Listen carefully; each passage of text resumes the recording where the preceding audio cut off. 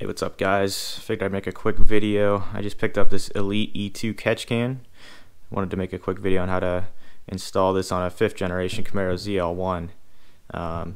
This is the single outlet can. You can opt for a dual outlet. I figured for as much as I drive the car, I don't drive it too hard very often, so it's not like I'm taking it to the racetrack every week. So I figured a single outlet would work perfectly fine for my application. So yeah, if you have a 2012 through 2015 ZL1, stay tuned because this is how you install it.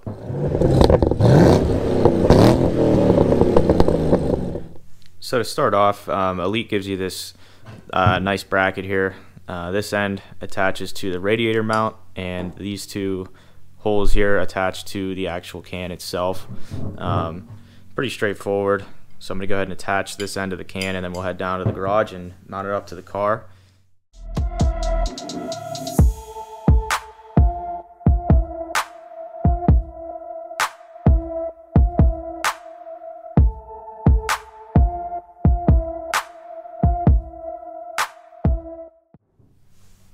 Alright, so this is what it looks like with it mounted onto the can. Like I said before, this end will be mounted up to where there's a radiator bolt in the engine bay, which I'll show in a minute here. So I think we're ready to head down to the car and mount this thing up. Alright, so now that we're down at the car here, there is a 10mm bolt attached to the radiator mount that we're going to use to attach the catch can to the car.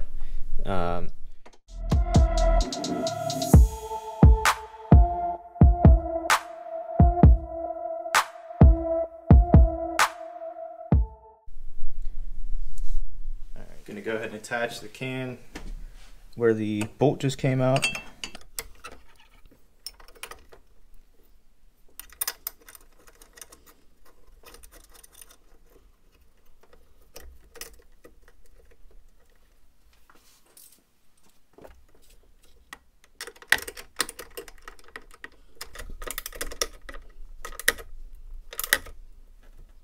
Yeah, now that this is attached to the car, we're ready to hook up the hoses and move on to the next step. Alright, so now that the can is attached, I'm going to try to explain this in a pretty simple way here as to how this works. So your PCV system has an outlet and an inlet port on the engine, which I'll show in a second. So basically the outlet port on the engine is going to run to the inlet port on the can, which is this middle taller port here. And the outlet port on the can is going to run to the inlet port on the engine. Alright, so I don't know if you guys can see this, but there is a bottom outlet port and a top inlet port on the engine there. And basically, it's just a plastic hose that's kind of looping into each other right now. I'll try to point it out a little better here. It's definitely hard to get to. But this bottom port is the outlet port, which goes into the inlet of the can. And this top port is the inlet port on the engine, which connects to the outlet port on the can. So you want to remove this hose, and basically there's just a small plastic clip you have to move, and you'll be able to pull them out of both ports. Okay, so next what you're going to want to do is attach the hose to the ports and get a measurement to cut off the hose here so we can attach it to the can.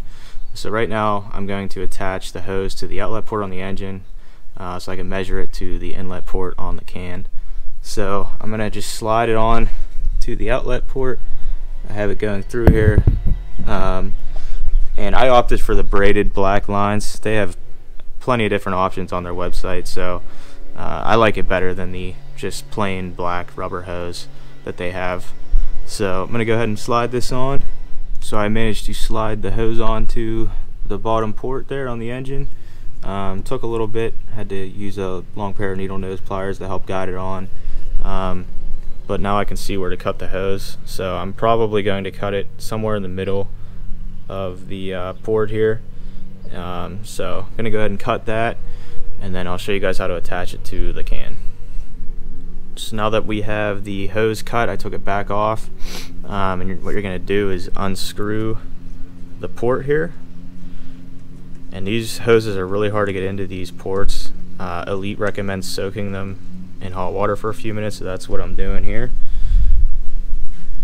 And as soon as that's ready to go on, we'll put it into this adapter here.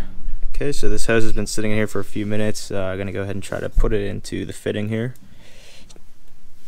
Gonna shake off the excess water.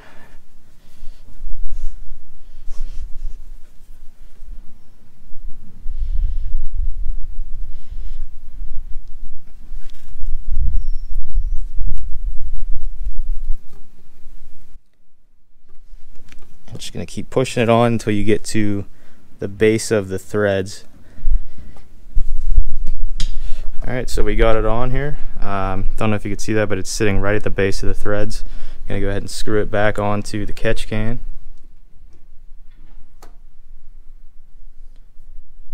Alright, so now we're going to go ahead and tighten this onto the can.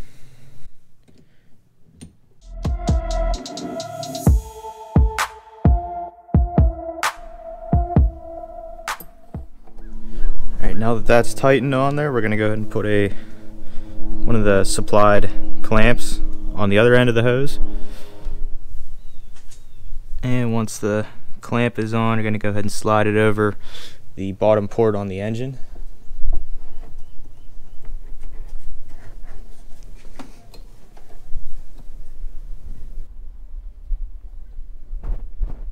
Alright, so in the process of putting the clamp onto the hose there, I had to remove the belt in order to get the pliers in there to squeeze the clamp to fit it over the port. So to do that, I just attached my breaker bar to the tensioner, and you just give it a pull to the left. There's an arrow on there saying rotate it that way, and once you do that, I just pulled the belt off the idler pulley here, and I was able to get my pliers in there to get the clamp over top of the port. And now that the inlet port on the can is hooked up, we're going to go ahead and do the outlet port on the can. So I'm going to go ahead and attach hose to the outlet port on the engine and line it up to the port here and cut it. Alright, so I have it attached to the engine. I don't know if you guys can see that. There's like a little barb on the inlet port on the engine there. You don't have to go over that barb, just go up to it. That's where you're going to place the clamp once you cut the hose. So now that we have it attached to the engine, I'm going to go ahead and line it up with the outlet port on the can and give it a little bit of slack and cut it about halfway through the adapter there. And now that the hose is cut, I'm going to go ahead and take it back off and let that end going into the can sit in some hot water again so it's easy to put on.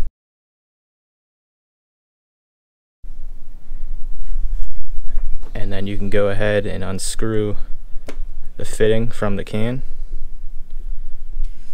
Alright, so now that the hose was sitting in some hot water for a while, I'm going to go and shake off the excess and go ahead and insert it into the adapter for the can.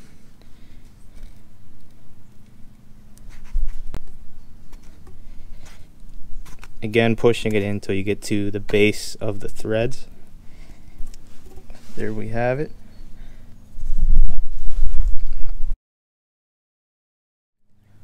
And now we're good to attach it to the can, similar to the other hose.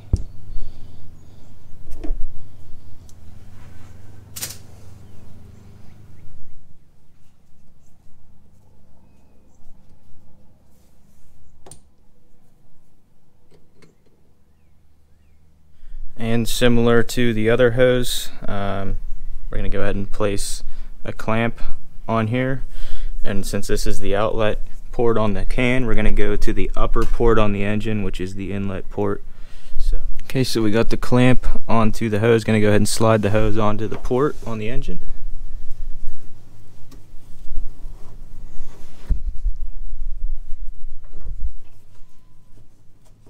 Alright guys, so I got the hose clamp attached to the upper hose there. Both hoses are attached to the can. So that about does it for the install. I hope it helped you guys out a little bit. Being honest, I'm not too impressed with these hose clamps. They're not that tight. I can still move them around a little bit, so I might go to the store and upgrade those. That might be a good idea for anyone installing this catch can. Other than that, the install was pretty straightforward. Let me know what you guys thought in the comments below, and I'll see you guys in the next one. One final note, guys, before I end the video, I did go to the store. I went to AutoZone, got some better hose clamps that actually hold the hoses down, which is their primary job. The ones that came with the catch can were pretty bad, not gonna lie. I went to AutoZone, picked these up for like $3. You can actually tighten them with a screwdriver. It's a lot better, so I recommend doing that.